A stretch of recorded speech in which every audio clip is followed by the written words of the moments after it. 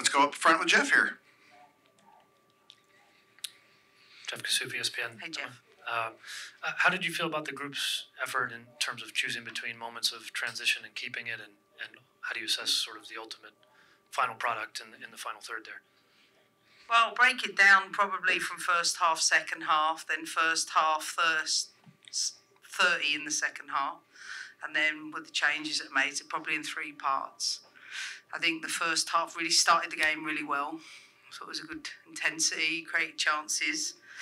I think we rushed our play a little, and intention is good. You know, so I can't fault or criticise the players for that, but it's teaching them the right moments, when to progress and when not to progress. And then in and around the penalty box, how to access the right spaces in the right moments at the right time is going to take a little bit of time. But we made an adjustment at half time.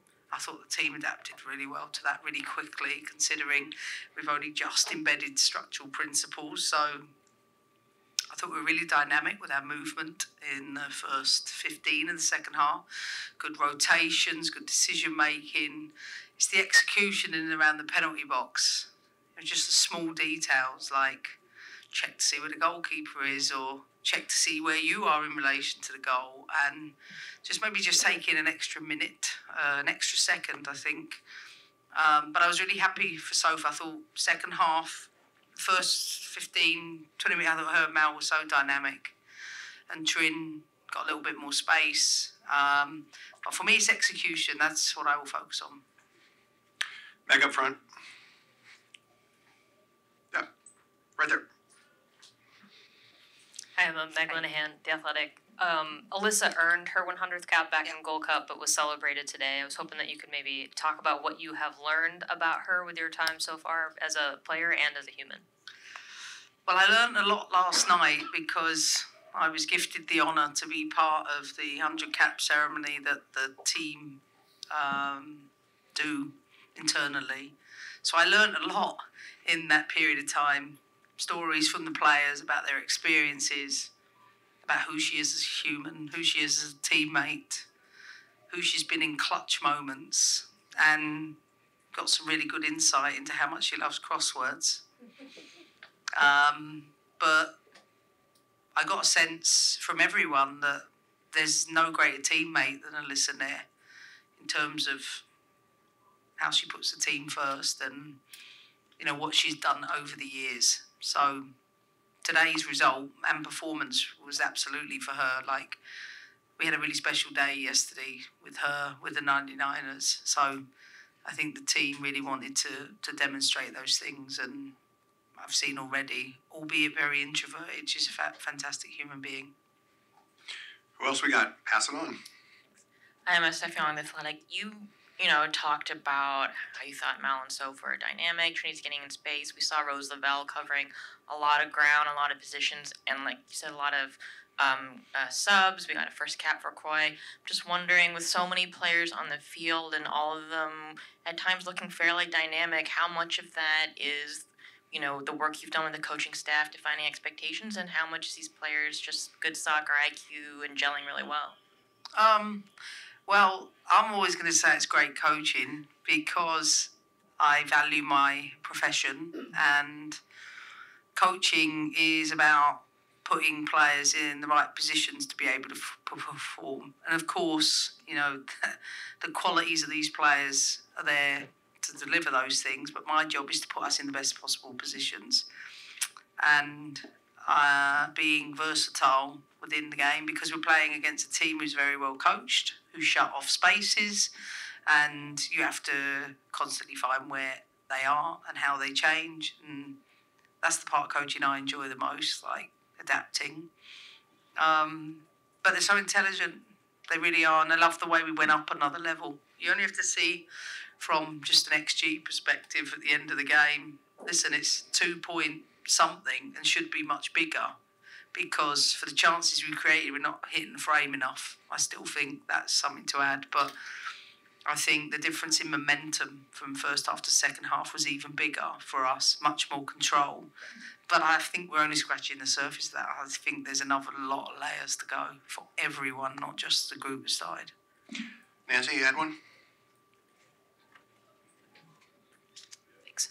Emma Nancy Armour, USA Today Sports. Kind of piggybacking off of that, how nice is it to have three players like Soph, Mal, and Trin? And Soph and Mal have played together for a while, but how much can you see them building that chemistry, and how much further can they go? I mean, they're extremely dynamic.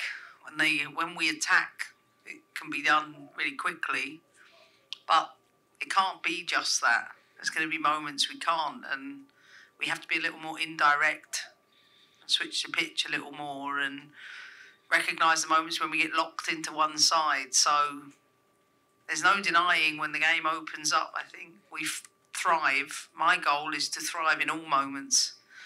So we still have a lot of learning to do with that as a team, as a collective. But if we use March as a reference point, then I think it's fair to say this game was much more measured, much more controlled,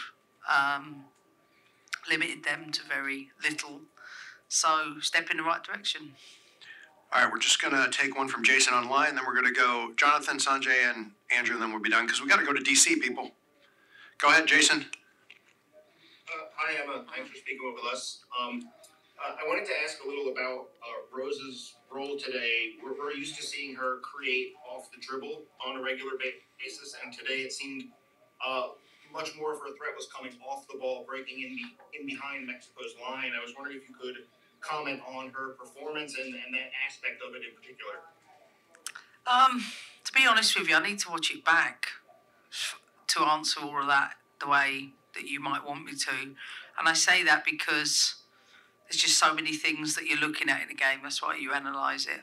But I think she can be a threat short, and I think she can be a threat long. I think when teams block the inner corridors and you can't get straight passes up, you have to be more rotational to get on the ball. She's so intelligent, really, really intelligent player, and someone that I think recognises those things. But until I watch it back, I can't really comment any more than that, to be honest. Jonathan. Jonathan Tannenwald, the Philadelphia Inquirer, Emma. You mentioned the balance between pushing forward, not pressing, not all that stuff. Where for you is the balance of the extra pass versus the quicker shot? Because Sophia said when she was out here, maybe we could have shot a couple more times than we did. That's what I love about her. She's thinking like that. For me, it's when you get around the penalty box and the team and opponent is already set, you have to work the box a little better and also always maintain width. Sometimes I think we're a little impatient. We want to be intricate, quick touch shot. I don't think we do enough to break the opponent down and get into the key areas. We want to go from one end to the other quite quickly, and it's just having different skill sets. And I think hopefully that's what I bring to the team, is a bit more knowledge in and around when the right moment is to go directly to goal and when not to. Sanjay. Hi, I'm Sanjay from Backfield. You were asked about Rose's role. I just wanted to ask about Lindsay. It seemed like she was trying to receive the ball a bit higher in the second half. Could you talk about any instructions, adjustments at halftime, and how you think that dynamic went with her and Rose? I really won't talk tactically because I want to win, and it just won't happen. I will say that yes, we made some changes, and you are correct in your observation, but I'm not going to go into detail about what we did exactly. But you know, Lindsay. What I will say is that Lindsay has been off the back of not playing from Lyon's season ending, so 60 minutes was the right amount. Consider it's like a build-up game for her. And Lindsay, as I've mentioned before, can easily play an 8 in the 10 position, and her opening up the pitch for us, I think, added another dynamic. We'll finish with Andrew. Go ahead. Thanks, Aaron. Andy Jones, Believe Network. Emma, now that she got through this one, will England win tomorrow? And the Euro final. I sincerely hope so. I hope. I'm in DC. It's a day off tomorrow, and I for sure will allow myself and some of the staff permission to watch that game. And I know I'm Team USA, but seeing as USA are not in the Euros, I really hope England win.